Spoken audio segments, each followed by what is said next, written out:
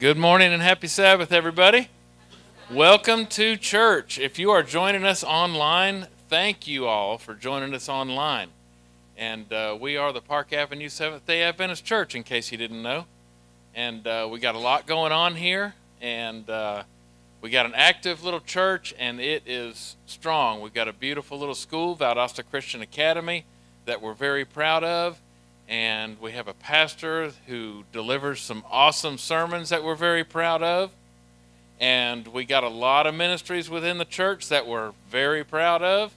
And some of those ministries have some announcements this morning, as I have a few too. I would like to remind everyone that on Wednesday evening, there is a midweek worship, but it is via telephone.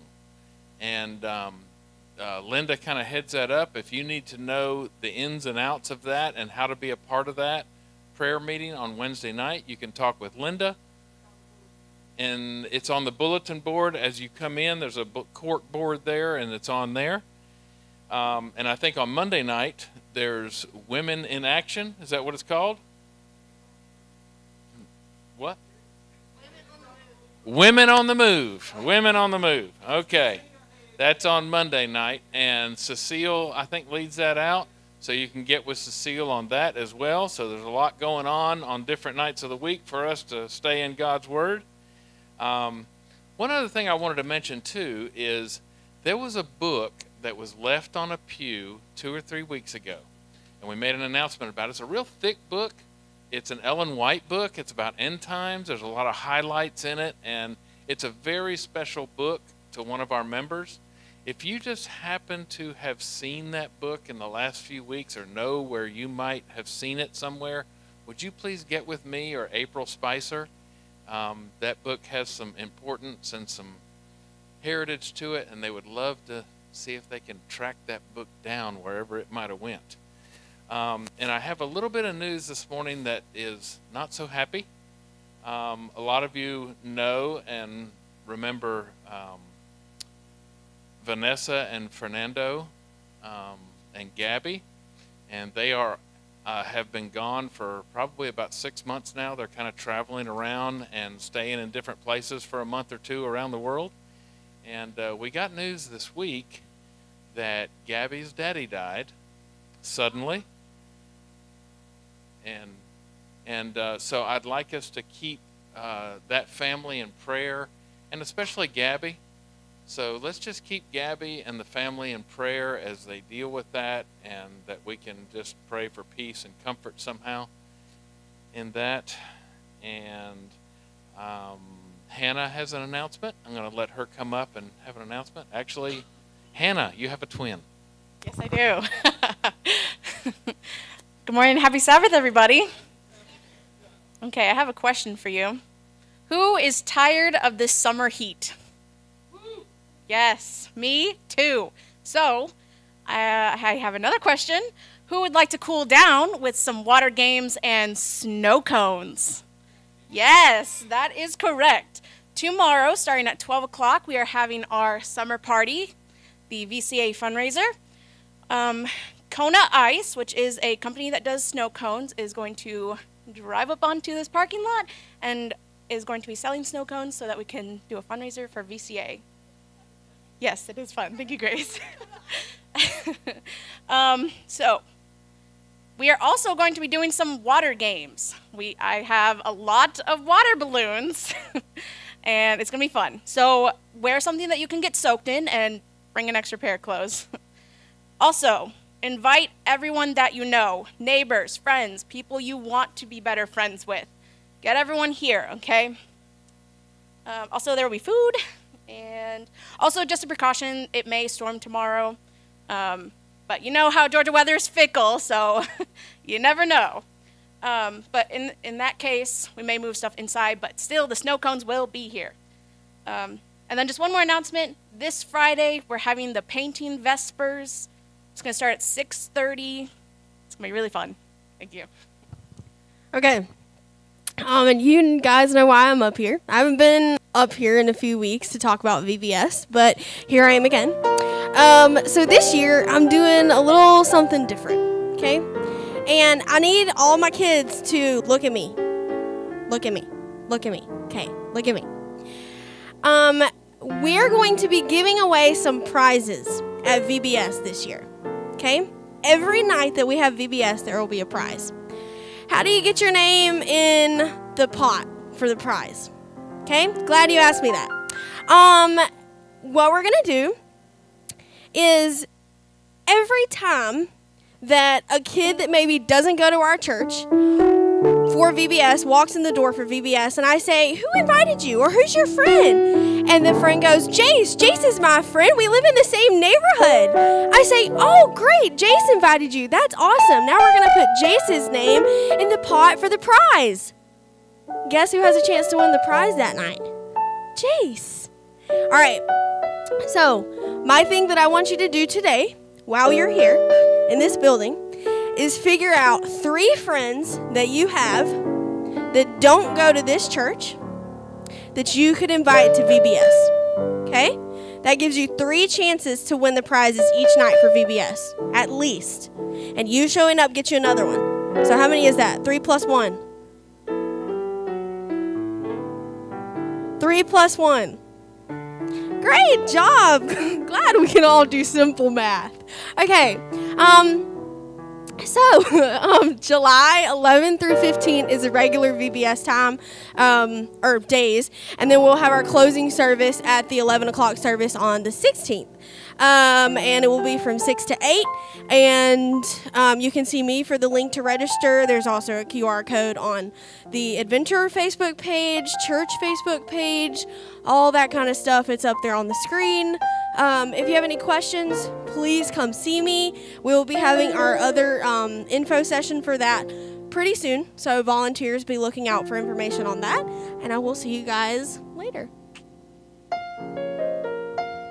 Amen. I have a question for you. What's 628 times 1,840? No. It's not exactly simple math. I'm just kidding. Grace, thank you. I love you. All right, VBS, social life. I mean, we got a little bit of something for everyone.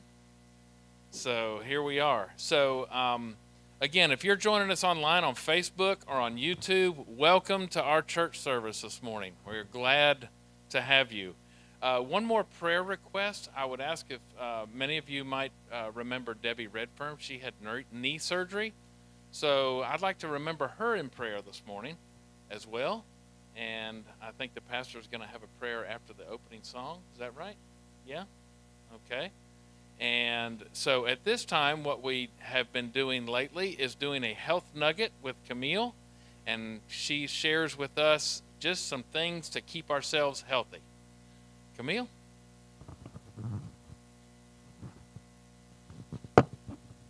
I know Bobby always tell me to keep it brief. I will do my best today. Okay, am I up? Happy Sabbath, everybody. Oh, I have to look at Brenda whenever I do this stuff. She's so calm. But anyway, I know that that I've been gone for the past couple of weeks, but I can assure you that it was mostly to help others in the area of our health ministry. I was able to actually help my sister-in-law who was diagnosed with a condition where she's choosing to do the natural route. And then most interestingly enough, last Sunday I was able to meet with a special group of people who is not of our faith. And one of the gentlemen, after I was finished with the presentation, said, "Which church do you go to? Because I need to come there." And that was a very, help me out, please.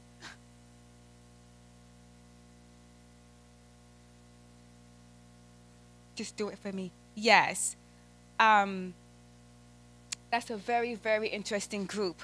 And I definitely encourage us to really, really try to understand and learn the health laws that we have, because they are coming.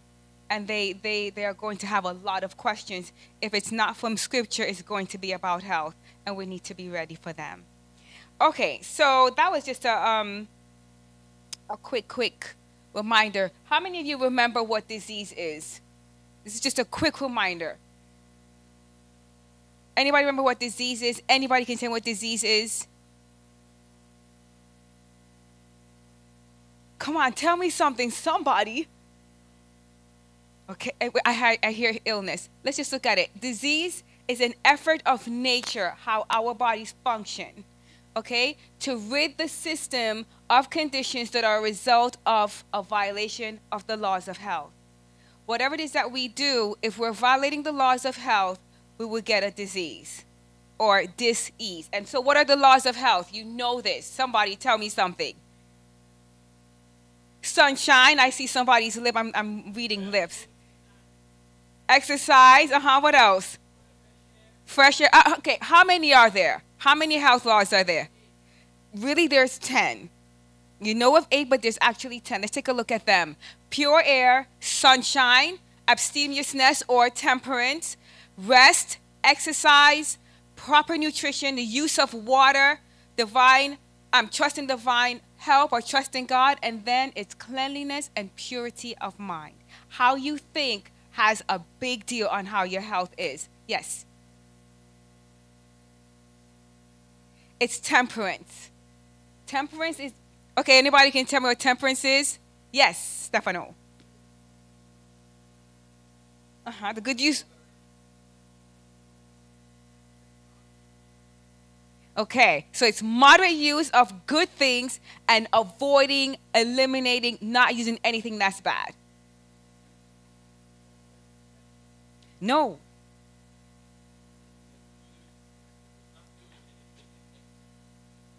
Right. No, not anything.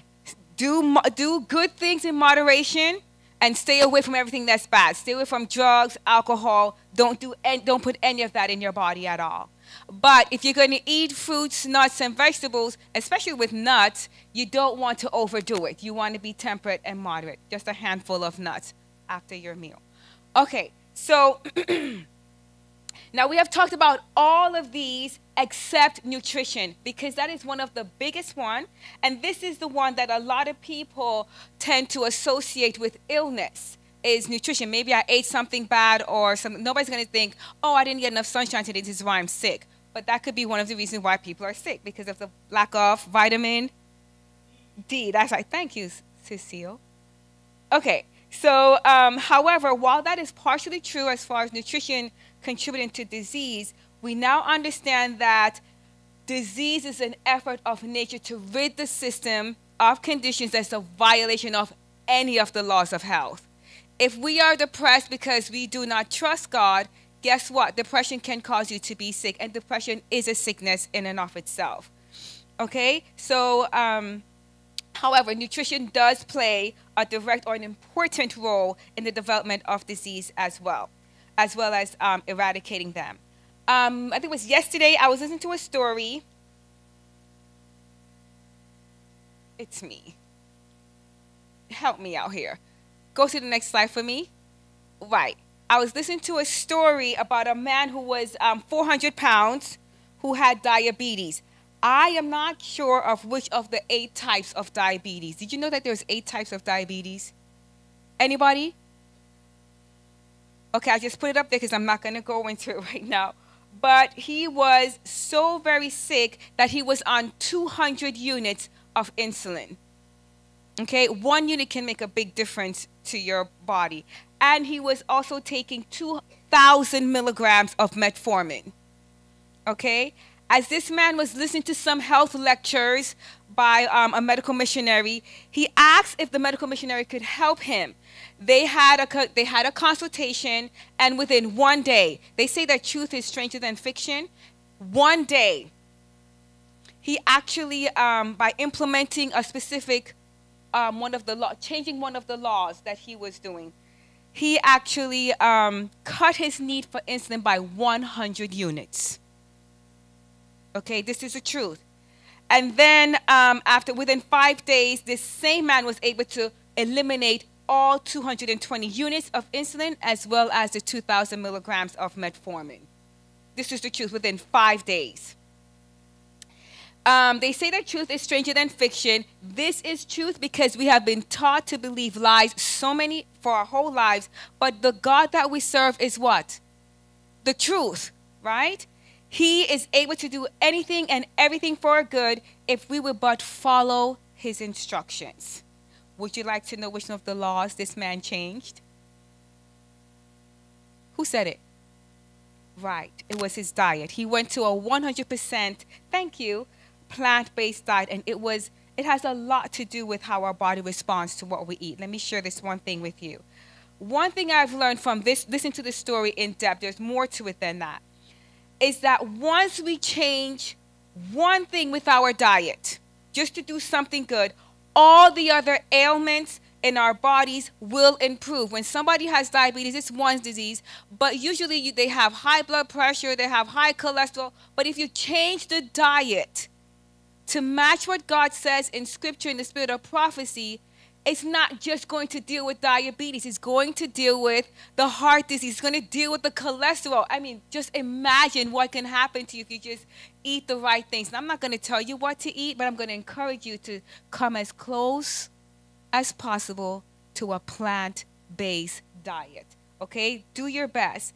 I mentioned earlier that there are people who would love to come to our church simply because of our health message. We have been told that the health message is what? The right arm to the gospel. It does not take away Pastor Day because they're going to need him. And everybody else who do Bible studies and encourage others. But we need both of them. This message can change life for the better or for the mind, the body, and the spirit. And I am asking and I am appealing to you. Let us do all that we can to encourage each other as well as those who will come to prosper in health. As the Lord said, beloved, I wish above all things that thou mayest prosper and be in health, even as thy soul prosper. Thank you.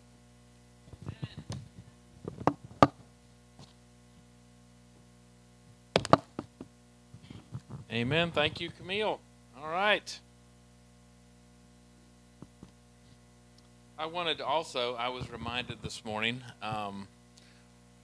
our friend Nick that has been attending, he is not here this morning.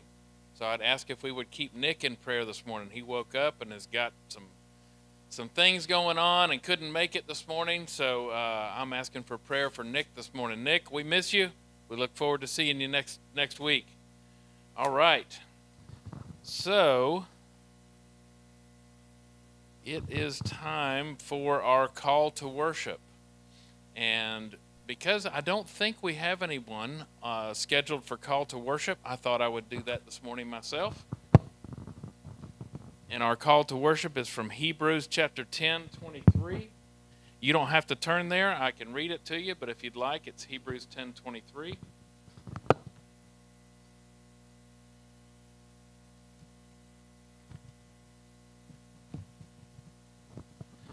Hebrews 10:23 reads, Let us hold fast the confession of our hope without wavering, for he who promised is faithful. For he who promised is faithful. We talk about faith a lot, don't we? Well, he who promised, in these words right here, he is absolutely faithful. 100%. So let's keep that in mind.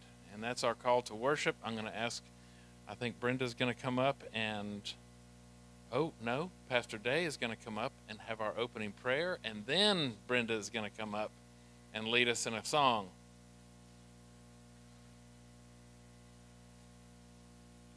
All right.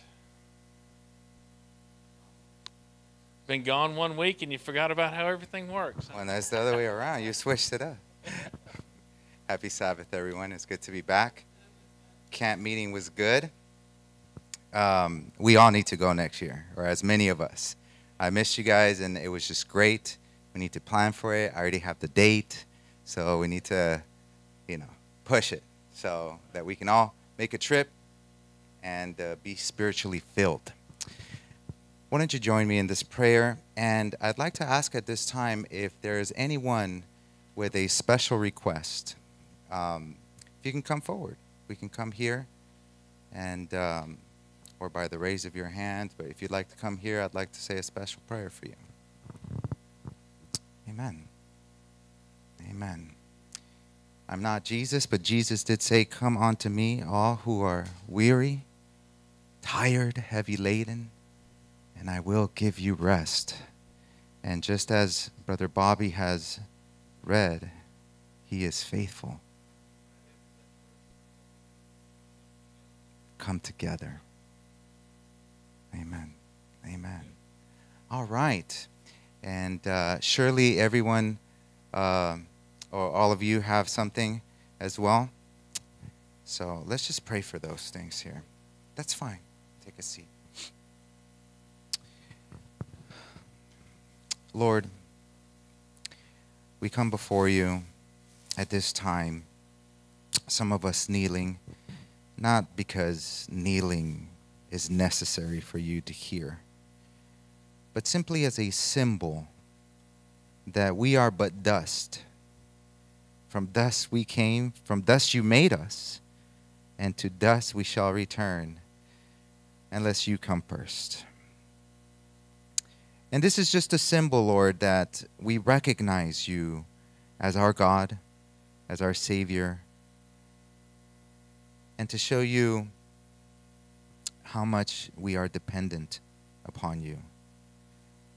Lord, here you have seen some people come forth with things happening. They are asking you.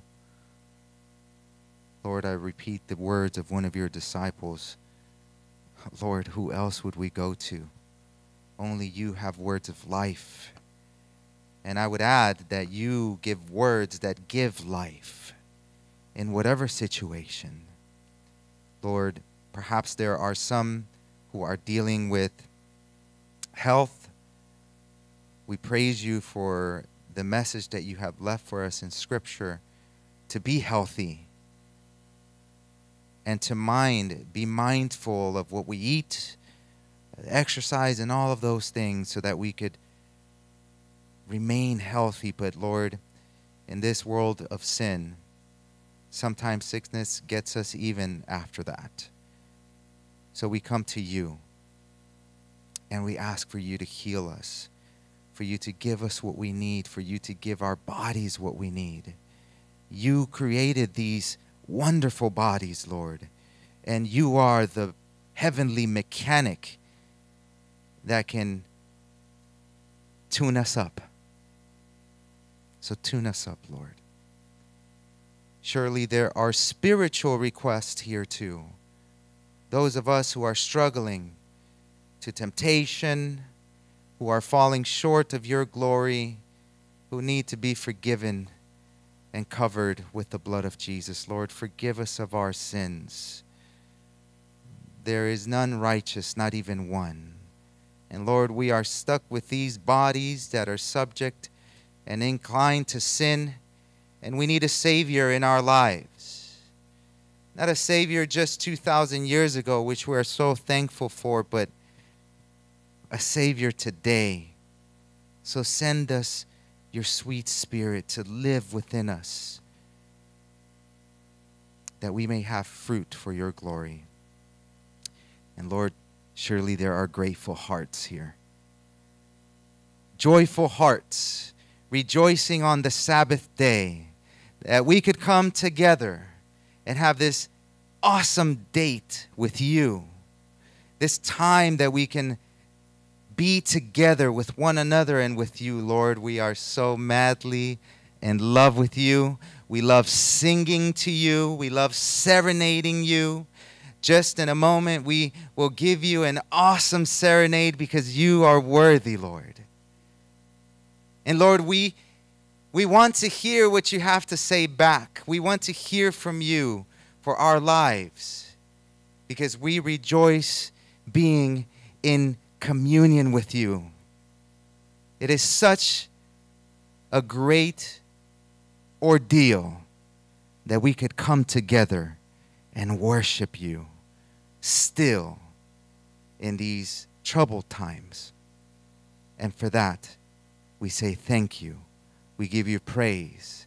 And we're going to soak it up, Lord. We're going to soak up this moment with you because we love you and we want to be more in love with you. In Jesus' name, amen.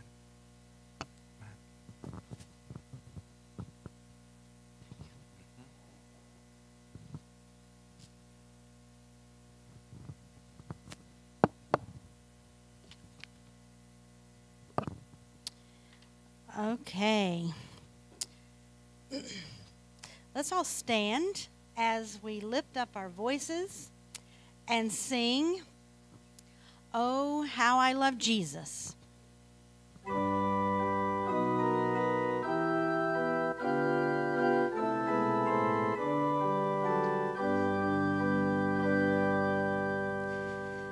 There is a name I love to hear. I love to sing its word. It sounds like music in my ears, the sweetest name on earth. Oh, how I love Jesus.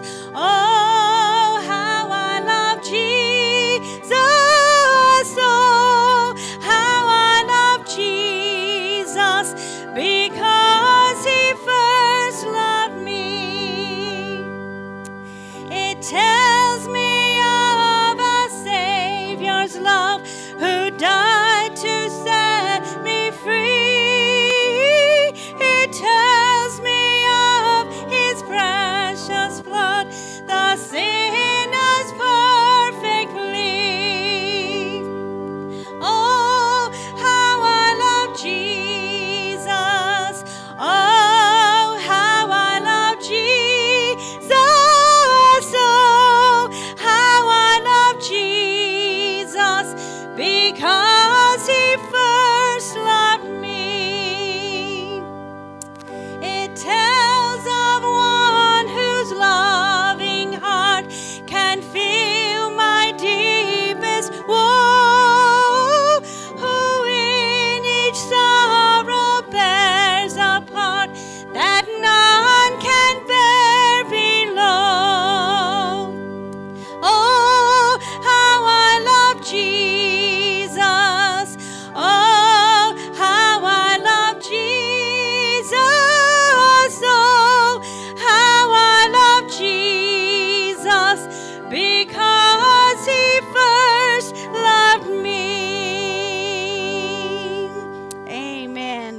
we do have something to sing about this morning, don't we?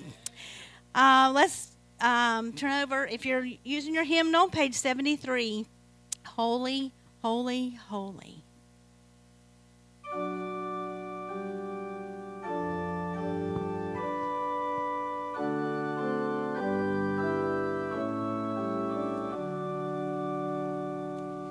Holy, holy, holy, Lord God Almighty. Early in the morning, our song shall rise to thee. Holy, holy, holy, merciful and mighty, God in three persons, blessed Trinity. Holy, holy, holy, angels adore thee, casting down their bright crowns around the glassy sea. Thousands and 10,000s worship low before thee, which wert and art and evermore shalt be. Holy, holy, holy, though darkness hide thee, though the eye of man thy great glory may not see. Only thou art holy, there is none beside thee, perfect in power, in love and purity. Holy, holy, holy, Lord God Almighty. All thy works shall praise thy name in earth and sky and sea. Holy, holy, holy, merciful and mighty, God in three persons, blessed Trinity. Amen. You may be seated.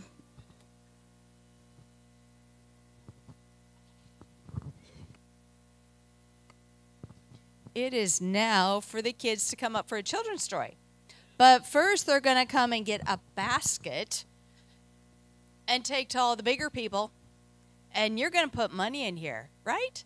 Yeah. The offering that the kids come and pick up, whether it's a couple quarters or a couple dollars or like $20 or $50, goes to our school. It helps with Worthy Student. For the kids who can't afford, here guys, just grab a basket. Couple more. There you go. Oh, she needs one behind you. There.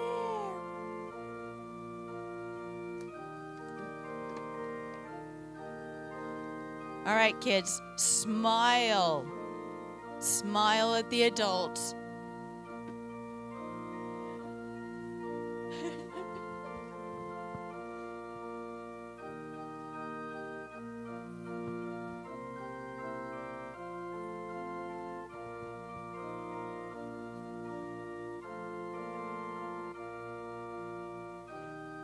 And for any of you adults who know kids that need good Christian education, she is taking applications.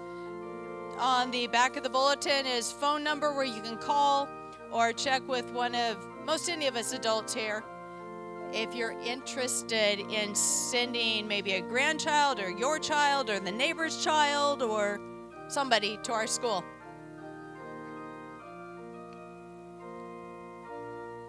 Okay, dump it in there. Yeah. Thank you. Good job.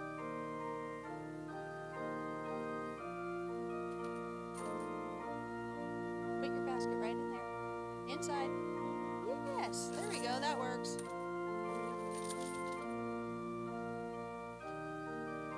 Okay, come and have a seat up here on the front, and I just lost all the baskets. All right.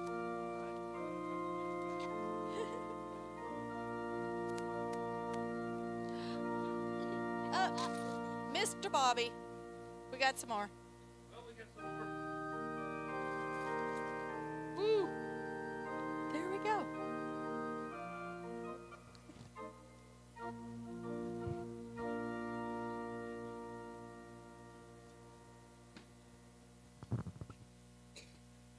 It was summer vacation. Are you all of you on summer vacation now? Yay, school's out for a little while. It was summer vacation, and Brent and Joe were so excited because Mom and Dad just told them that they were going to go on a vacation. You know, some of us take what's called staycations, where we stay home and do stuff, but they were going to go somewhere, and they were so excited. And Dad gave them each an envelope with some money in it and said, this is for you to spend because we're going to stop different places and you might find something you want to buy, maybe a souvenir, but this is all you get. If you spend it all and we stop somewhere else, this is all you get. I'm not giving you more money, so you better take care of it. Well, Joe said, I want to keep my money, and stuck it in his pocket. And Brent said, know what? I'm going to give my envelope to Mom, because then I'm going to think about, do I really want to spend the money wherever I am? Mom said, okay, whatever. Well, they got in the car and started off, and they'd been traveling several hours, and they stopped at the gas station, and there was a little store there, and the boys went in and looked around. Oh, there was some candy, and they're like, no, let's not spend our money on candy. So they got back in the car and stopped the night, put their tent out, and next morning they started off, and Mom said, know what, we probably need to stop somewhere and get some insect repellent because the mosquitoes were bad last night. So they found a store, and the boys said, can we go in with you? Can we go in? Mom said, sure. And so they went in the store, and Mom found the insect repellent and a couple things they needed for the next night, that night when they were camping. Well, Joe decided to go look at the toys, and he found a toy that he'd never seen before. It had marbles in it and a little thingy that you ping, and it hit the marbles. And, oh, he just had to have that. And Brent's going, but that takes most of your money. Well, I know, but that's okay. I'm going to spend. So he got it. They got in the car, and he played with it for quite a while, and then he got bored and stuck it off to the side. The next day, he played with it some more. Well, later that day, Dad said, tomorrow we're going to stop at the Old Pony Express station. Some of you have maybe heard about that in history class, where the ponies would start on one side of the country and take the mail across the country. And the boys were like, oh, we heard about that, and we've read about it in history class. And this is just, oh, this is going to be so cool. And they got in the store, in the little shop, and there was a man who was dressed like one of the Pony Express men, and he told them stories, and there was old newspapers, and, oh, this was just so cool. And Brent looked around and said, oh, there's hats and there's belt buckles. And he said, oh, I like that belt buckle. And he said, and I have enough money. And so he went and got his money from Mom. And Joe is going, oh, I want one too. And so he had only a couple dollars. In the meantime, Brent got the belt buckle he wanted and he paid for it. He was this was just so cool. And Joe is going, Dad, can I borrow some money? And Dad goes, if there's nothing left of your money, that's it. Well, he learned a lesson. Not to spend his money on stuff he didn't need. Because sometimes there's something more important that comes along. You know, there's a Bible verse in Proverbs that says, I'm waiting for her to change it because I don't have it. It says, a wise man or a wise child thinks ahead. That would be like Brent. He thought ahead. A fool doesn't think and he brags about it. Kind of like Joe. Oh, look at the toy I got. And later went, uh-oh, I didn't think so well. So maybe we need to do that.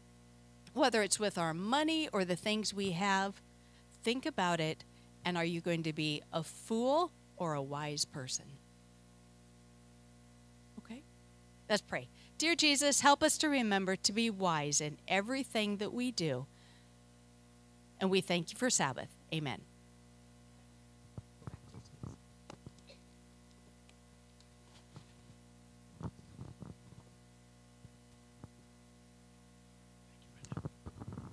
All right. Thank you. Thank you. And speaking of being wise with our money, that's like the perfect children's story to lead right into the offering. We're called to be wise with our money. So that's what we're going to do. That's what we're going to ask the Lord to do, is to hold us accountable for the money that we collect in tithe and offering. And I just want to remind everybody, in the bulletin you can see, how much money we've collected this month and what our budget is and where we're at and all that. And it says somewhere in the bulletin, I'm not reading it exactly, but it says the loose offering is what our church functions on. And that is true, but over and above that, our church functions on the offerings. And there's a distinct difference between tithe and offering. Our tithe is what we return to the Lord, and the Bible instructs us that it's about 10%. Some families give more. However the Lord works it in your family and for you personally is just absolutely fine. But the offerings, that's over and above tithe. And the offerings is exactly what our church functions on. So I'm asking you to remember that when you fill out the tithe envelopes, or if you're watching online and there's a link on there, if you go to there and you're returning your tithe and offering, the offering is what we function on here and what guides and funds our ministries here at the church, our live stream, our AV team up there, our young adult team, our college student missionaries, our school, my goodness, VBS program that's coming up. I mean, all that functions on our local church budget. And that's where the offerings come in. So I'd ask you to remember that as you return. So with that, I'm going to ask if the deacons would come forward. They're going to come around and collect the money. And we're going to pray over this money, very similar to Brenda's story. Let's bow our heads. Dear Heavenly Father, we thank you, Lord. We thank you for the opportunity to return to you.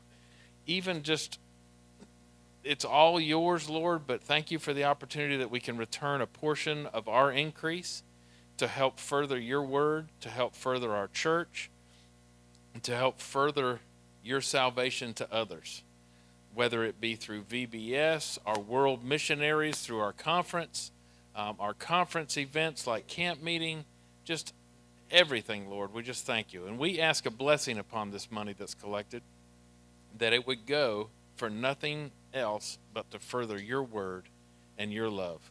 In Jesus' name, amen.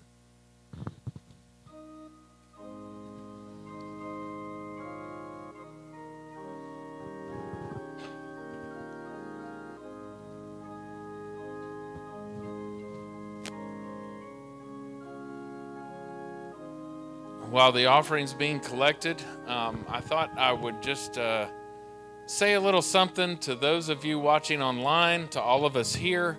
It's been mentioned this morning about from VBS, if you know friends or neighbors, and to invite kids in your neighborhood or your children's friends to come to our VBS program. And not only is that good for our VBS program, but I want to add that we can keep in mind our friends and our children's friends that might benefit from a really strong Christian education in a Christian environment. And we are fortunate enough to have Valdosta Christian Academy right here at our church, grades K through 8. So if you know anyone that might be interested, just see whoever, our school principal, Ms. Reyes, our pastor, Pastor Day. You can see me, and we will answer any questions, and we would love to have that enrollment. And I think somebody mentioned this morning that they are definitely taking applications, and enrollment is in full swing right now for next year, which starts probably August, I guess. The school year would start in August, so it's right around the corner. So as they prepare for that, just remember who it might be. And we have ways to help kids come to our school, even financial ways sometimes. So let's keep that in mind. So I'm going to ask Mark. There's Mark, Dan. I'm sorry. The book of Mark is what I'm thinking. There you go. Thank you, Bobby. Good morning, church. How you doing? I want you to take your pew Bible or your Bible that you brought with you. It doesn't matter what version it is. And also, if you speak another language. I know there's some people here who speak Spanish. If you have a Spanish Bible, pick it up. And we're all going to read this together. In the Jewish economy and the Jewish tradition, in the synagogues, the scriptures were read out loud. And there's something about when you speak the word of God with your own voice, with your own tongue, it does something to your soul, doesn't it? So today, get your Bible. It's Mark 8. Mark 8. And we're going to be starting to read together verse 34. So make sure are you there? Are you with me? Do you have a Bible? All right, here we go, all together. Then he called. I don't hear anybody. Let's start over again. Here we go again. Start over. Here we go. Then he called the crowd to him along with his disciples and said, "Whoever wants to be my disciple must deny themselves and take up their cross and follow me." Amen. That's right. Who gets this?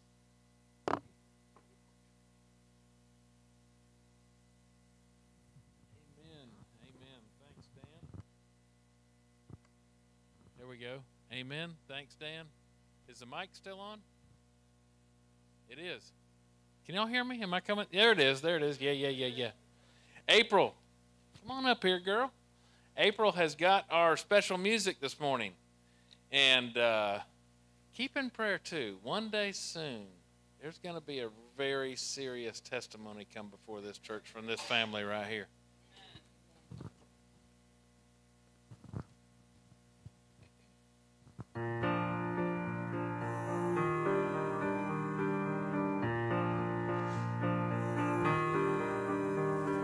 Truth is harder than a lie. Dark seems safer than the light. Everyone has a heart that loves to hide. I'm a mess and so are you. We build walls nobody can get through. Yeah, it may be hard, but the best thing we could ever do. bring your brokenness and I'll bring mine. 'Cause love can heal what hurt divides, and mercy's waiting on the other side. If we're honest, if we're honest, don't pretend to be something that you're not. Living life afraid of getting caught. There is freedom found when we lay our secrets down at the cross, at the cross. So bring your brokenness and I'll bring mine. 'Cause love can heal what hurt divides, and mercy's waiting on the other side. If we're honest, if we're honest, it would change our lives. It would set us free. It's what we need to be.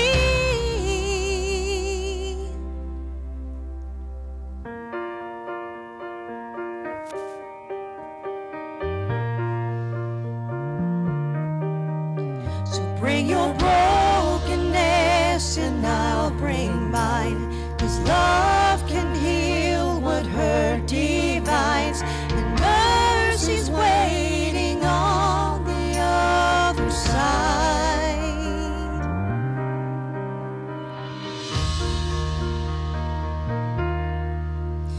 If we're honest,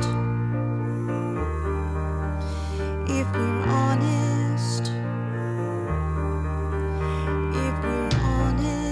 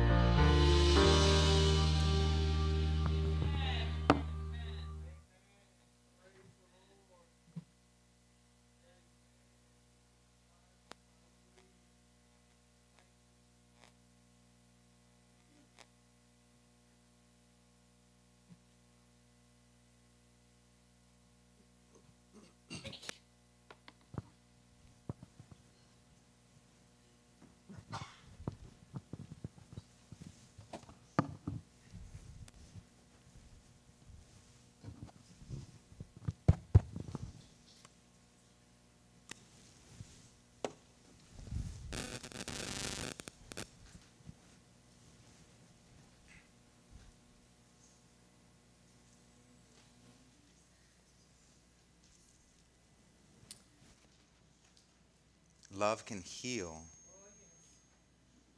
what hate divides.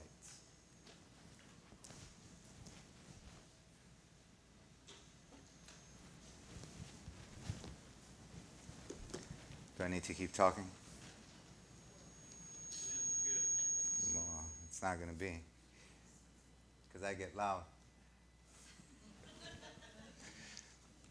God is good, amen? All the time? God is good. Thank you, April. That was beautiful. Such a powerful message in song. Thank you, Brother Dan. That was wonderful. To partake in the tradition, the Jewish tradition. The Jewish culture, they have lots of great traditions that I think we could benefit from. Will you join me in a prayer? One more prayer. Lord, we thank you so much because you are good. We have sung. We have elevated our thoughts through song, through your word, through community. And now we are hungry. We're wanting to hear from you. So, Lord, I pray beyond everything that I may be forgotten completely. It's a little hard here with the family. I'm in the midst of family, but for the moment, Lord, I pray that I would decrease and that Jesus may increase. Hide me in the shadows behind the cross, that it may be lifted up, and that you may be lifted up with it. Because it was that cross, or the person on the cross, the person of Jesus, who died for me, who died for this church, who died for this world. It was him, not me. Lord, my seasons change, but you remain the same. And it is you who we want to hear from. Amen. You must deny yourself. You all read it. And surely, before today, you've heard this before. Have you heard this before? By the show of hands, who has heard the phrase, you must deny yourself? Okay? What did you think of? Maybe we can get some interaction here. What did you think of? Think about a time when maybe someone said, you must deny yourself to you. Can anyone share maybe a little bit of context? In what situation? To put someone else ahead of yourself? Yeah, I mean, we know what it means, but like a time where it's a specific situation where someone said to you, hey, you must deny yourself at this moment, at this time. It's interesting. Huh?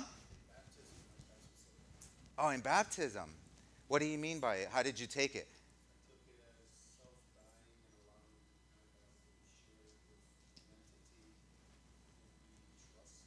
Okay. All right. So thank you for sharing. For those of us who are watching, just want to recap. So basically, our brother here saying that to deny oneself, how he understood it right before baptism, is to give up sort of like our own desires and surrender them to God, which equals trust, right? To deny yourself could equate to trust. I like that. Sister Camille.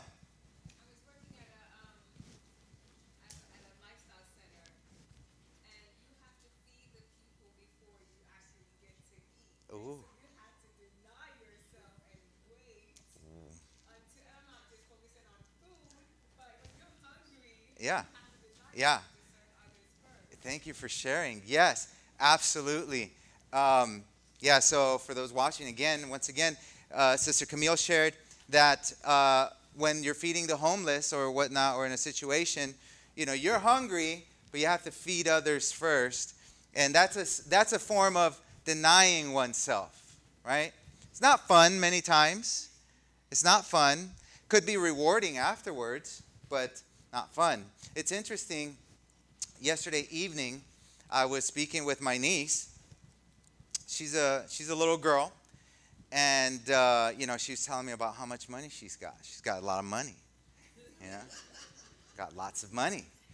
And I said, well, she said, guess how much money I have. I said, I don't know. You have $5? She's like, no, it's way more than that. I said, are we talking? What are you talking, double digits here? She's like, yes. I'm okay. What you got, like $10? She's like, no. I'm like, is it like 20? She's like, it's in the 20s. 23? She's like, no. I'm like, no, I meant to say 27. She's like, how did you know? I love it. Because I knew after like 5 tries. How did you know? $27. And, you know, I was like, that's great. That's great. That's a lot of money. Wow. How did you get that money? And then she's like, well, you know, my grandpa gives me sometimes, my mom, my dad. And she's a little bit of a saver. And I said, hey, do you give tithe? An offering? She's like 7. And she said, "What's that?" And I said, "Well, it's when, when you go to church and you see like people give, like back to God." And she said, "Mm-mm." And I'm like, "Why not? Sharing is caring." And she's like, I like to save my money, right? And we had a nice little chat. And I said, "But God gives you lots of things. God gives you your dad, your mom. A lot of kids don't have a dad or a mom. They have jobs, they're healthy. You have your house. You can get toys. God gives us all of these things. And when we give of ourselves, and not just money, but other things, we are, in a sense, denying ourselves, and we are giving back because we have been blessed. You see, God blesses us so that we could bless others. And I said, and if you practice that, you will see that you will control your money, and your money will not control you. Because money is a great resource. Can we get amen? Without money, we couldn't have, what we have. It's a necessary thing. And money isn't evil. The love of money is evil. So if it's hard to let go, we have to ponder that. Who's in control here? In fact, giving and denying oneself is a form of taking control back. It's like saying, "You know what? I'm in control here." And not just that, but I believe that with that attitude, God is seeing in someone, hey, I can bless this person. Because I know that when I bless him or when I bless her, my blessings will be extended. And isn't that such a great thing? To bless others. God could bless them, but he gives us the opportunity and he gives us the chance to bless others. And what a rich blessing that comes with. To be able to give to those because we are blessed. It's such a wonderful thing, but surely you have heard, deny yourself. And this is one form of denying oneself. But thank you, Brother Dan, one more time for having us all read this. When Jesus said, deny yourself, let's go back to our text here, Mark chapter 8, verse 34. And by the way, I hope you have your phones or your Bibles. Buckle up because we're gonna run to and fro between a couple of verses. Okay, so get ready. I want you to lick your fingers or whatever it is you do to turn those pages. Okay? So Mark 8:34. And I need some help because my vision starts getting blurry up here, and sometimes I don't read what's on there, so I need your help, okay? It says here, then calling the crowd to join his disciples, he said, if any of you wants to be my follower, who's speaking here? Okay, do you want to be a follower of Jesus?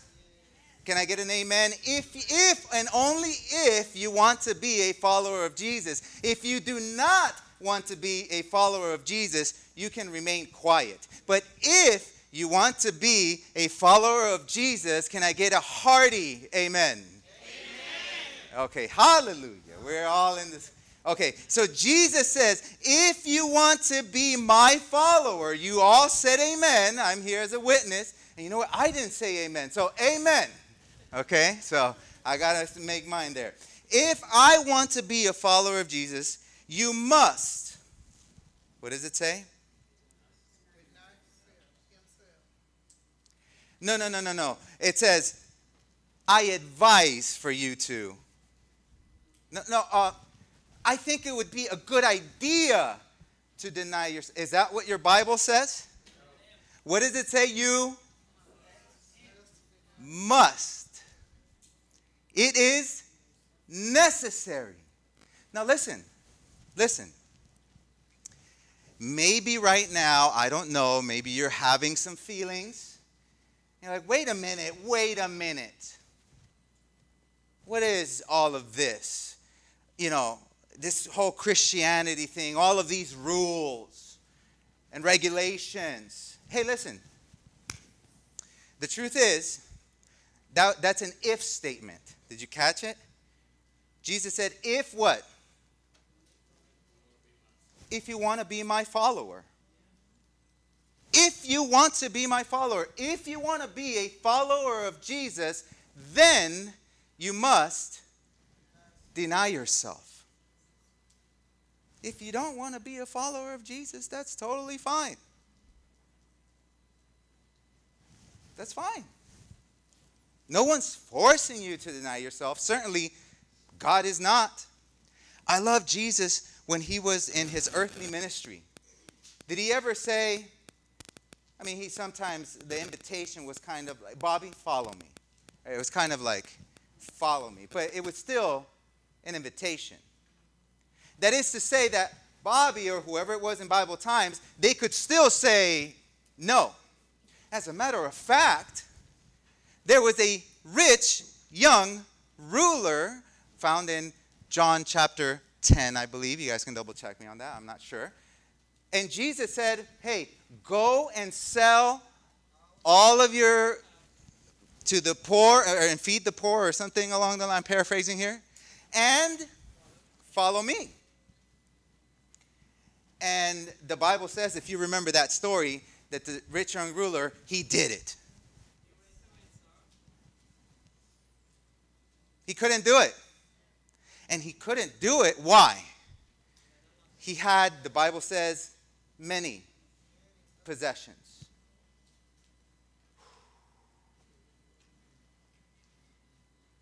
He needed to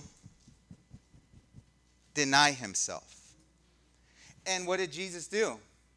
I love the Bible, especially in John. That story is found in different places, but you can look it up later. But it says right there, Jesus loved him. Another sermon for another day. But Jesus loved him. So Jesus, it doesn't matter what you do. Jesus loves you. My seasons change, but he remains the same. And Jesus says, if you want to be my follower, you must deny yourself. And now, we have said a couple of different things about denying oneself, but what does Jesus say is denying oneself? What does your Bible say? He gives a definition here. What's the next phrase? You must deny yourself. Take up your and follow me. Now, I want us to understand, I really appreciated, Dan, this whole thing you did with the Jewish culture, because oftentimes we read the Bible with our modern culture, with our eyes. And so you may be reading this Bible text and you may be saying, take up your cross. Oh, well, that's talking about the sacrifice of Jesus. That's talking about the cross. That's talking about being Christian, because that's what the cross represents in our world. But in the time where Jesus was speaking to his disciples, this is not what the cross resembled. In the time of Jesus, the cross did not have all the positive association that it has today.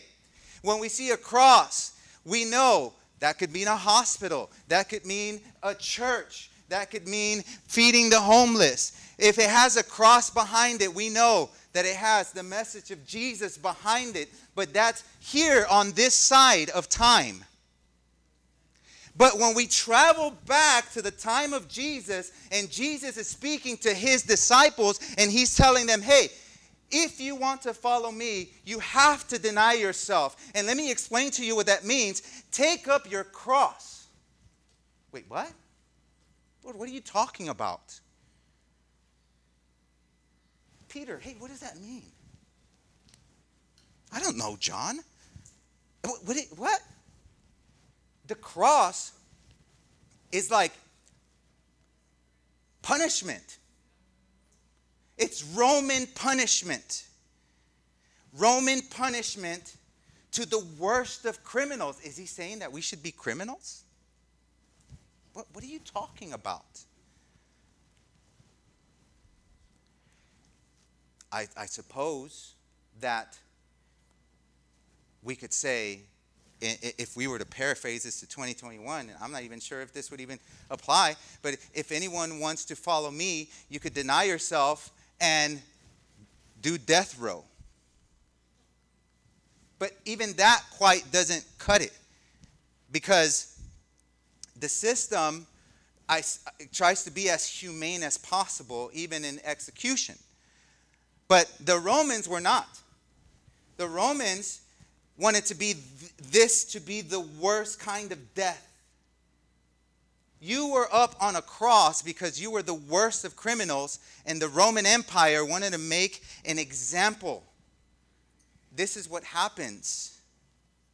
And, even in the imagery, we see Jesus up there, naked, half naked, but he's half naked. He's typically on a cross, you were completely naked, embarrassed, humiliated.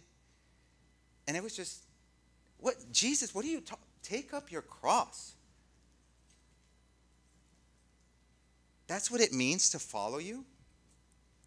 Please turn with me to Romans chapter 6. What could all this mean? Paul here gives us a bit of a clarification to perhaps what Jesus meant. Of course, Jesus knew where he was headed, but the disciples had no idea. And yet the message was still there. If you want to follow me, you must deny yourself. You must take up your cross. And it says right here, Romans chapter 6, verse 5. You there with me? Okay. Since we have been, what? United. I want you not to forget that word. Tuck it in the back of your mind. Since we have what? Been united with him. Who is him? Jesus. Okay? Let's slow down for a second. Since we have been now united. So if we are united, what is the implication of how the condition was before? We were separated because we are sinful.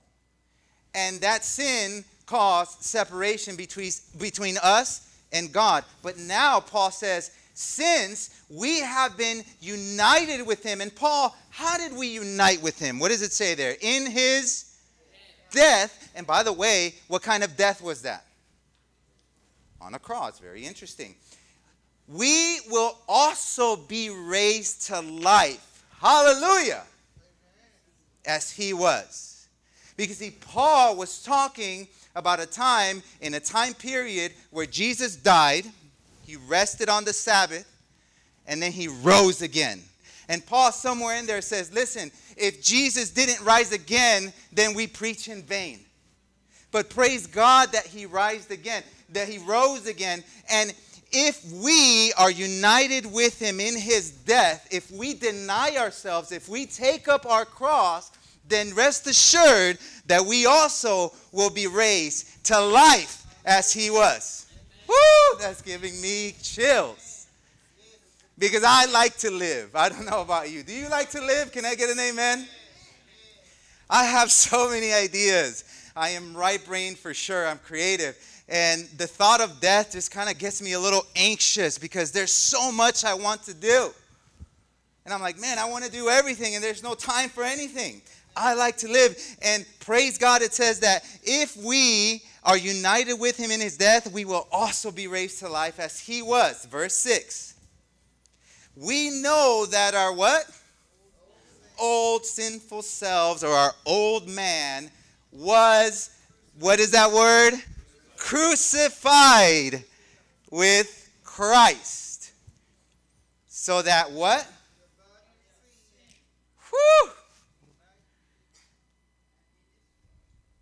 So sin might be utterly destroyed. Here my version says, so that sin might lose its power in our lives.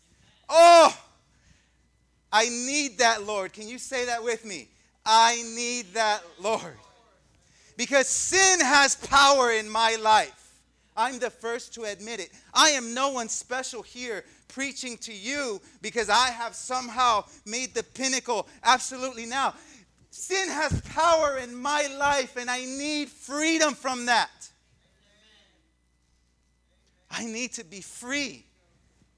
And it says here, if we are crucified,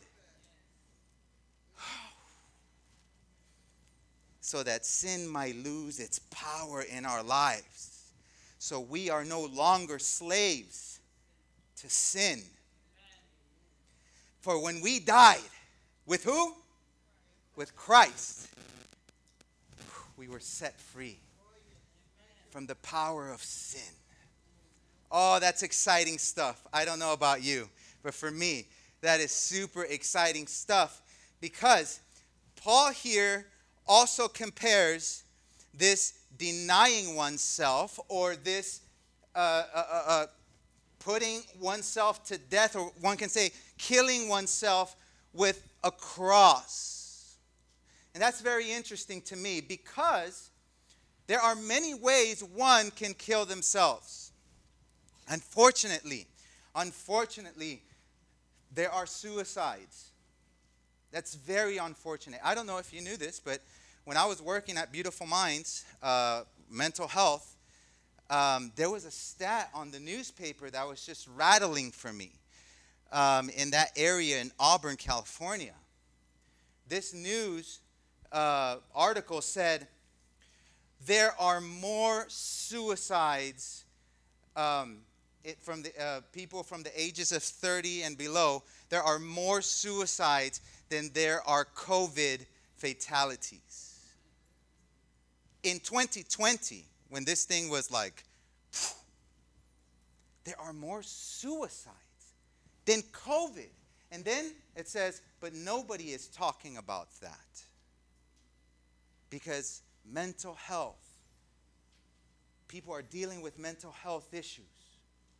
And nobody is talking about that. Unfortunately, there are many suicides, and one can commit suicide in many different ways. We're not going to go into detail about that. But Paul here is saying that to follow Jesus, to obtain this resurrection, one must commit suicide. What? Hold on, wait, let me see here. Because Bobby is looking at me weird, so I'm going to call him out here. Bobby, you read verse 6 for me. Read it.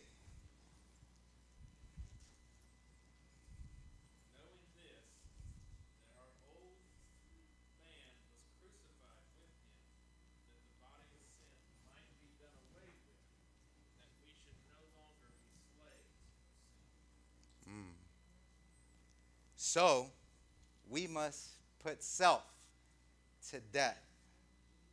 You know, there's this song. I don't mean, by the way, I got to say these things, right? I don't mean go commit suicide. This is not literal, okay? All right? I got to say these things. You know, as a public speaker, you cannot say these things because somebody will take a clip. Listen, there's a song that I love the line. It's so clever. It says,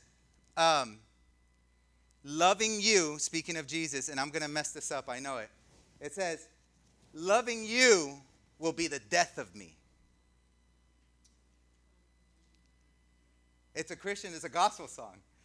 And, you know, I was listening with Vanessa, you know, in the spirit, and I had heard it before, but it was her first time listening to it. And it says, loving you will be the death of me. And then she's listening like, that's horrible. Loving you will be the death of me. And then I'm like, wait for it. There's another line. Just relax. And then it says, but that's how it's supposed to be. That's how it's supposed to be. The death of me, the death of this old man, the death of this man that has sin in this skin right here, this sinful nature, okay? I don't know about you, but I struggle with this. Can I get a mercy if you struggle with this? Mercy is right. I struggle with this. I struggle with this sinful nature and my inclination to it. But Paul says that we must commit suicide for the visuals, okay? Quote, unquote, for the audio, okay? But it's interesting. There's many ways that we can put ourselves to death. But how many of you could crucify yourselves? Because he's not saying don't commit just any suicide. You must crucify yourself. I don't know. I mean, we could probably go like, okay, okay, maybe. What? You cannot do it. Can you say it with me? You cannot do it. You must put yourself to death by crucifying self, but you cannot do it. You know, God says these things. They're so, I don't know what to call them. It just reminds me of the Red Sea. You remember the Red Sea? Like, you know, they had the Red Sea. It hasn't been opened yet, right? And then everybody's freaking out. Oh, no, the Egyptians are after. They're right there. They're coming. We're doomed. We wish we would have gone back. Da-da-da-da. And then God says, be still. Move forward. What? Well, which one is it, God? Be still or move forward? And it reminds me of that. You must put yourself to death. Okay, I'm going to put myself to death. But you have to do it by crucifixion. Wait, what? I can't. I know you can't. It's a gift. Someone has to do it for me. Capital S. Someone has to do it for me. It's a gift. It's the work of God. Only Jesus can do this work for you. Because you see, we have two natures. How many? Two. Turn with me quickly to Psalm chapter 51. Psalm chapter 51. Okay? Psalm chapter 51, verse 5. There's two natures within us. Well, maybe. And I'll explain in just a second. Maybe there's two. Okay? There's one for sure. I still hear the Bible's turning, so I love it. I love it. Okay. Right there, Psalm chapter 51. Verse 5. It says, for I was born a saint. Oh, I'm sorry. Look at my blurry vision. I was born in iniquity. I was brought forth in iniquity. My version says, I was born a sinner. Don't we say that children are innocent? Really? They are born sinners. Listen, this little conversation that I'm having here with my niece about denying oneself, the natural tendency is what? No. The other stuff has to be taught, and later the Holy Spirit has to work it. We are born sinners. And if you were a born sinner, can you say mercy? If you recognize it. See, we were born in iniquity. From the moment that cute little baby, as much as I love Julian and as much as I want to say, you know, the little guy is perfect. He hasn't done anything wrong. No. This virus called sin flows in his veins. And all of us certainly have at least this nature. Okay? I said that we all have two natures, but wait. We all at least have one. Well, what is this other nature that you're talking about? Well, let's turn to John chapter 3. Okay? John chapter 3. Maybe now, you know, and you're going to say, oh, John 3:16, is that what you're going to read? Well, no, not quite, but John chapter 3. Now, Nicodemus was a little bit confused, right? But it says right here in John chapter 3, verses 5, okay? And you know what? we're going to read from verse 3, okay? From verse 3. So, Jesus replied, okay? Because we are all born in sin, okay? So Jesus says, hey, listen. He's saying the same thing that Paul was saying. Remember Paul? Paul said, hey, if you want to rise again with Jesus, you have to crucify this old man, right? But then here, Jesus is now speaking to Nicodemus, one of the religious leaders, and he says to him, verse 3, I tell you the truth, unless you are, what's that word? Born again, you maybe will enter the kingdom. Is that what it says? Look at these absolutes. If you want to be my follower, you must deny yourself. If you want to enter the kingdom of heaven, or he reversed it, unless you are born again, you cannot see the kingdom of God. What does cannot mean? Impossible. So at the pearly gates, whatever that looks like, the question will not be, hey, what did you do down there? And down there, I'm not even sure if that's correct, but what did you do on earth? Hey, what are all your good deeds? What are all your bad deeds? Remember that, Megan? The little skit thing? That's not going to be the question. The question is going to be, were you born again? And look, Nicodemus is just as confused as we are. What are you talking about? What do you mean? Exclaimed Nicodemus.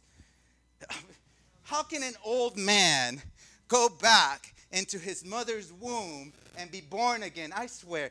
You know, sometimes when you say stuff, when you're preaching, you have to just be literal. You can't say, you know, we must commit suicide because, you know, like, oh, you know. No, Nicodemus, I am not talking about you have to go back inside your mother's womb to then be born again. No, let me explain it to you. Verse 5. I assure you, he repeats it, that some people can enter the kingdom of God. Is that what it says? What does it say in your Bible?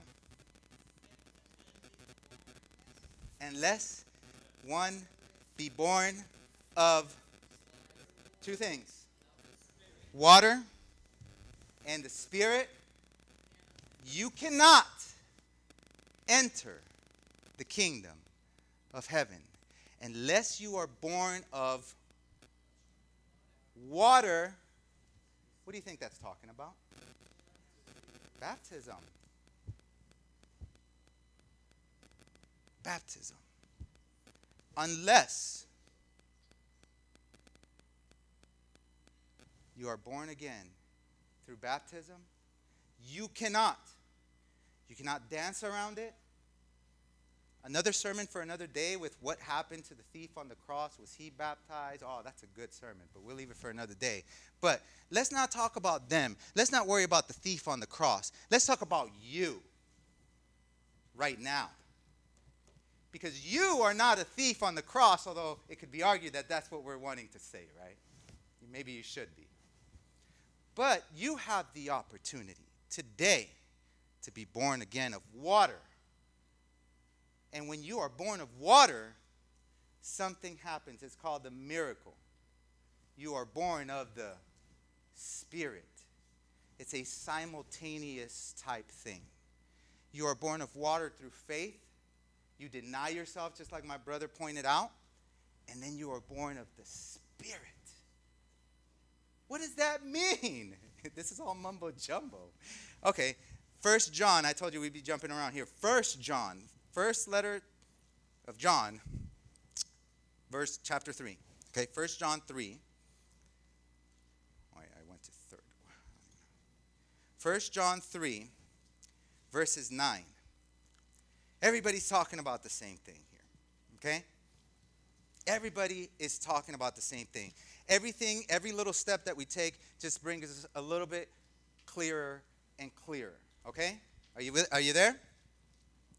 It says right there,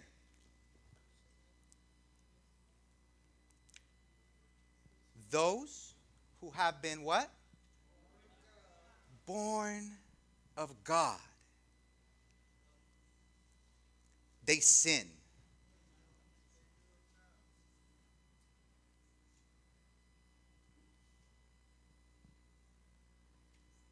So have you been born of God according to what that says? You're not sinning. Who's not sinning here? Who didn't sin this past week? Well, let me put my hand down, because I did. It's clear. Those who have been born of God do not sin. Thank goodness. Thank goodness that there is a for or a because on that, because to me, I would be very scared, and right now you may be. Whoa. Why? What does the Bible say? Because? No. Read the Bible. Don't tell me what you think, Bobby. I want to know what the Bible says. Woo! What? Oh! Because his what? His seed. What? His seed is where? Outside. Where is it located? Where is the seed? Inside.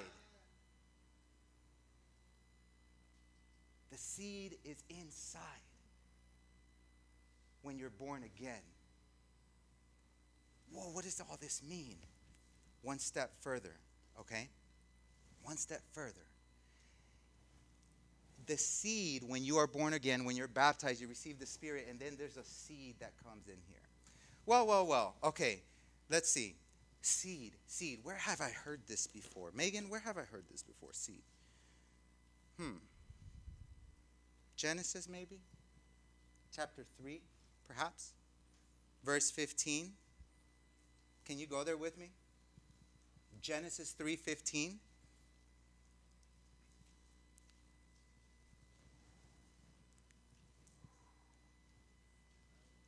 Okay, so let me give you a little context. Eve and Adam had just sinned. Okay, God asked them questions, and they didn't repent or whatever. They didn't take responsibility, so he said, all right, step aside, kids. I'll be back to you. Comes to the serpent, and then he says to the serpent nothing. He doesn't say, hey, why have you done this? No. He just begins, and he says, I will put between you and the woman, and then he gets clearer. God, he says, between your seed and her seed. That means that Satan has a seed. Yeah? We're born in it. We are born with that seed. Lord, have mercy. We are born with that seed that plagues my mind, that plagues my body. But God says, I. Who? Does it say you will put another seed inside you? Or he says, I will put enmity, or I will put that seed in you that hates sin. See, that seed that is within, that hates sin. How many of you hate sin? Can I get an amen if you hate sin? I hate it. And we may be inclined to say, but I like it because I do it. No. Understand that when God does this work here, we hate sin. I hate sin. I admit I am a sinner. I admit that I have sinned, but I hate it every time. I'm disgusted with it. I just want to, ugh. That's why I hate this body. Who will deliver me from this body? I need to be delivered. Well, praise God, because John said that when you're born again, you don't sin, because there is a seed that is in you. Oh, look, just flip over. It's not that far. Genesis chapter 13, verse 16. Look, we are, our seasons change, but God, he remains the same. Genesis 13, 16. Look at what God is telling Abraham, okay? God is telling Abraham, hey, listen. I'm going to read this from the NKJV, okay? I'm going to switch here a little bit because sometimes, and I'll tell you why in just a second. It says right here, Genesis 13, 16. You there with me? God tells Abraham, and I will make your what? Your descendants as the dust of the earth, so that if a man could number the dust of the earth, then your descendants will also could be numbered. Is there any other version that has a different word right there? Anybody else? Offspring, maybe? Yours says seed. Interesting. Let me read one more. Genesis, just flip over to Genesis chapter 17 now. 17, it's just a couple pages over. Now let's look at verse 8. This is again God, I guess, reiterating this promise to Abraham. And he says, also I give to you and your seed after you the land in which you are a stranger, all the land of Canaan, as an everlasting possession, and I will be their God. So here it is. In Genesis, there's this seed that is promised, this enmity. I'm going to send the seed. And now God, your Bible may translate it as descendants or offspring, but in the original Hebrew, in all three of these texts, Genesis 3:15, Genesis 16:18, and Genesis 17:8, that word is the same one, seed. You want to learn a little bit of Hebrew? Zerah. Can you say zerah? Zerah. That's Hebrew for seed. And all of this is interesting because in Galatians, go with me to Galatians. Okay, we're wrapping it up here. In Galatians, check this out. Galatians chapter 3, verse 16. I'm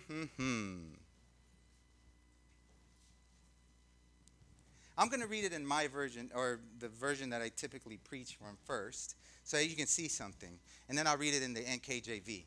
Okay? Galatians 3:16. Are we there? All right. Who gave the promise? God, okay? It begins with God gave the promises and to Abraham and his seed. Look what it says here. God gave the promises to Abraham and his child. That's what the NLT says. His child. You would think, right, that it would say God gave the promise to Abraham and his children. But it doesn't. It says God gave the promise to Abraham and his child. Interesting. And then it says, even Paul says it. And notice that the scripture doesn't say what? To seeds, or in my version, to his children, as if it meant many descendants. Rather, it says to his child, or to his seed. And that, of course, David didn't say it. Pastor Dave didn't say it. What does Paul say? The Bible says it. Who is that seed? We can go home. We can go home. What is all this Greek and Hebrew? By the way, I'm just going to throw it in there. That word that is used, that Paul used, is now Greek. It's not Hebrew anymore. But in this lexicon here, the Thayer's Greek lexicon, there's a little note that says, from homeward down Hebrew, zerah, which means seed. Which means that Paul was specifically making this connection to Genesis 3:15 and these other texts here where Abraham is being promised that his seed, not his seeds, not his offspring, but his one seed, which is Jesus, is going to receive the kingdom and all the glory. Well, that's terrible for me. It's terrible for me because that promise is not for me. Whoa, you forgot about what John said. Because John said that when we're born again, the seed, and that's why we don't sin, because it's not we that don't sin, but it's Jesus who doesn't sin. And it is growing, and there are two natures now living within if you follow these steps. Here comes the practical application. Okay. Two natures living within me. How many have you experienced this? This swing, this pendulum swing between like I'm sinning and like I hate sin. I'm sinning and I hate sin. You know why that is? Because inside you, That is, if there is a pendulum swing. Some may not care. And if you don't care, then perhaps you need to be born again. But if you care, and if you sense it, that means that Jesus is living in you. Can we get amen? But unfortunately, that means that the old man is also living in there. And let me read a little something interesting about crucifixion, okay? This is very interesting. It says here that blood loss from the scourging helped determine the time the victim survived. In any case, the victim suffered a long time, at most days, before falling into prolonged unconsciousness and then death. What that all is saying is that crucifixion was not meant to be instantaneous. You were there for days, still alive, suffering. And it says, soldiers typically did not hasten things along because a long and painful death was the point of the execution method.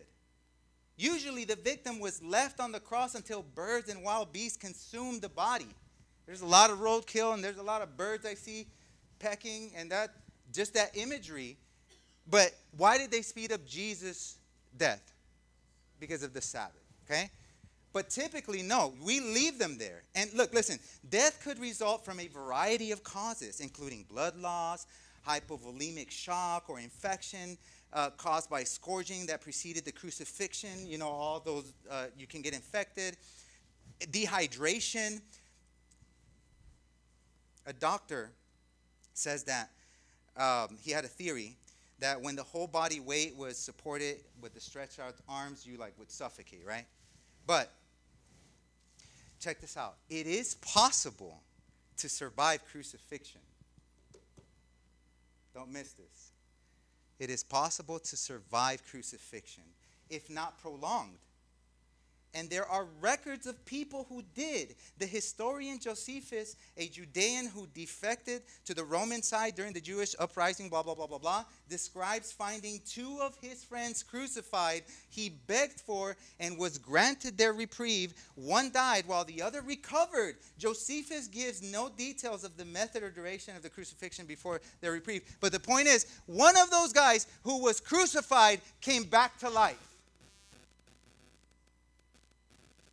So when we say we must crucify the old man, when Paul says you must crucify him, that's why Jesus said you must take up your cross. There's an adjective there. It begins with a D, daily. Because the old man can come back. And if we feed the old man, he can gain strength. It's like two dogs in a fight.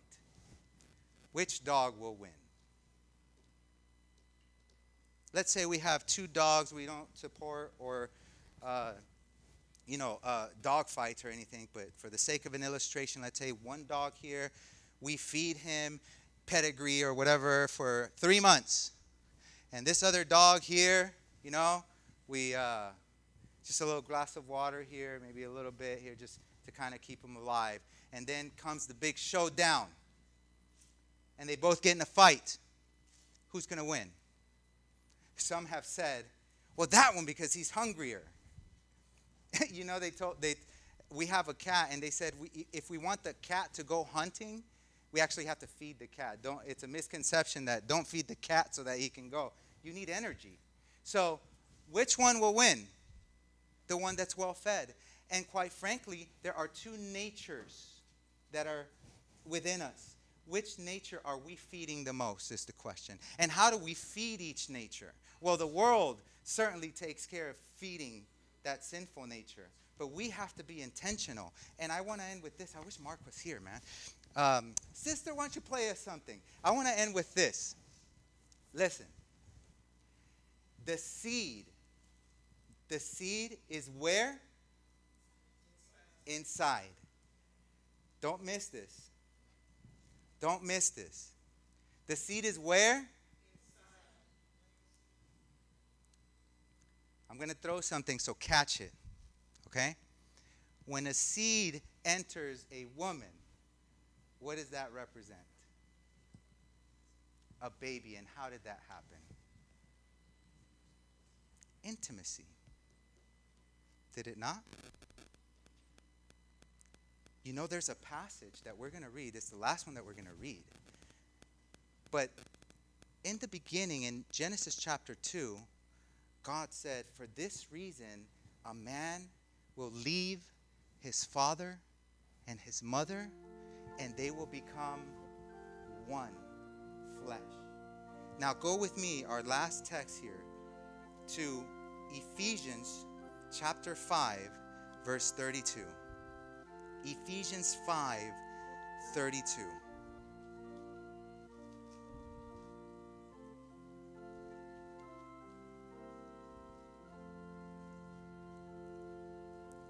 It says, as the scripture, verse 31, as the scripture says, a man leaves his father and mother and is joined to his wife. What do you guys think they were talking about? It's a honeymoon. Okay, those who are old enough catch what I'm throwing, all right? It's the honeymoon. What happens at the honeymoon? What happens when you come together? A seed goes inside, right? And it says here, this is a great mystery, but it's an illustration, or I am speaking of, what does it say in your Bible? Of Christ and the church. This whole baptism thing, this whole seed going inside, really reminds me of a marriage, an intimate relationship. And that is how you feed that seed that is in here. You are intimate. You are the bride and he is the husband. I am the bride and he is the husband. Let me tell you, church can be mechanical. You can come to church, you can come and do all of this, but that is not how you are intimate with your significant other.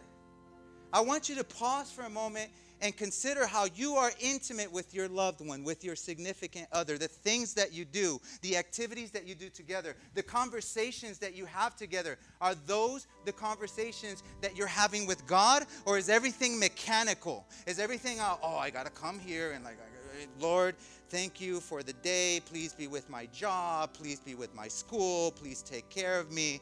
Because is this how we are intimate with one another in relationship? Yes or no? No, absolutely not. And if it becomes mechanical like that, it is not what God is looking for. God is looking for you, your heart, your intimacy with Him in everything you do. That is how a marriage, that is how a seed inside gains strength. And in the time of war, guess who will win? Because certainly a lot of us, or most of us, maybe have met a temptation to betray our spouse in some shape or form. It's not just with another person, but in different ways. But love for that spouse has stopped us, has it not? That's it. If you're catching what I'm throwing, that is the practical. You got to make God your husband. You got to make Jesus your husband. It cannot be mechanical.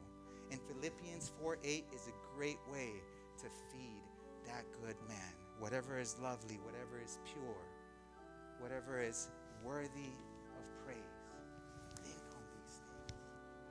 Do we have a song? Why don't we sing? Can we stand?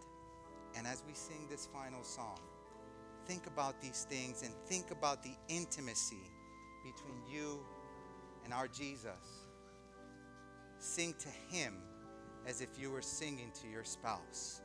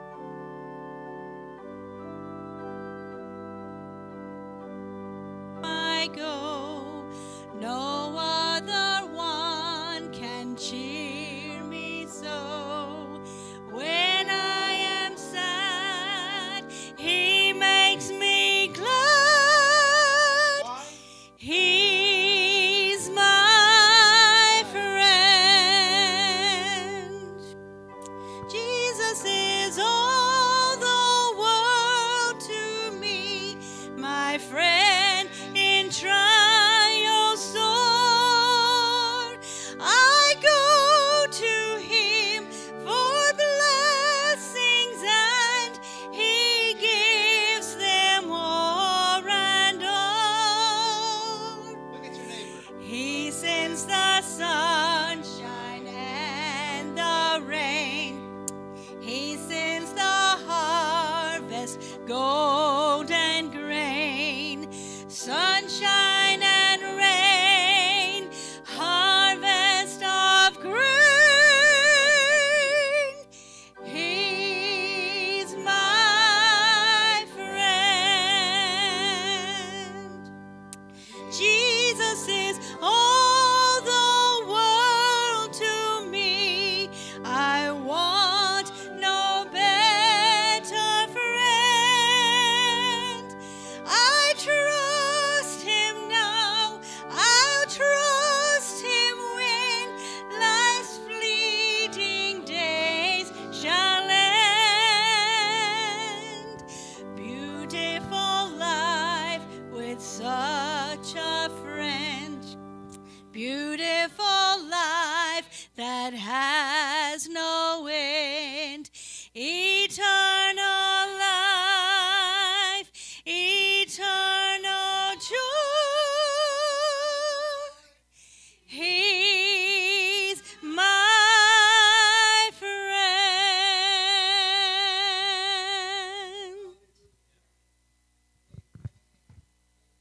Lord, I'm holding the tears. You have seen your people, and this is what you want. You don't want mechanical worship. You don't want a checklist. I'm going to church. I did my thing as a Christian. You want friends. And you have heard the heart of your people. You've heard them say that you're their friend. He's my friend. God, I want to see you again. Come soon.